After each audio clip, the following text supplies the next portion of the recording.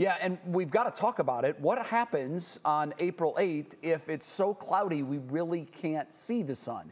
We talked to Destiny Thomas with the Cleveland Museum of Natural History about how the clouds would impact what we're able to see.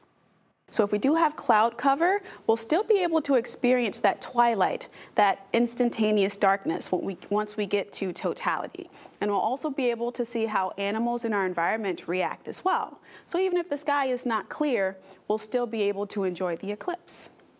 All right, so we've got to talk about it. What happens here if we can't see it? We know our guy, Anthony Copeland, is really on the case. He's been looking at maps and crunching numbers. I'm your guy. At one point I saw him, I don't know why, he was punching numbers into a calculator. Smoke was coming out of the calculator. I was just budgeting my, you know, I'm just trying to budget, see if I can go to the Final Four or something, but 24K. The budget for that, yeah. Exactly. I'm going to watch the games on TV. Smokes.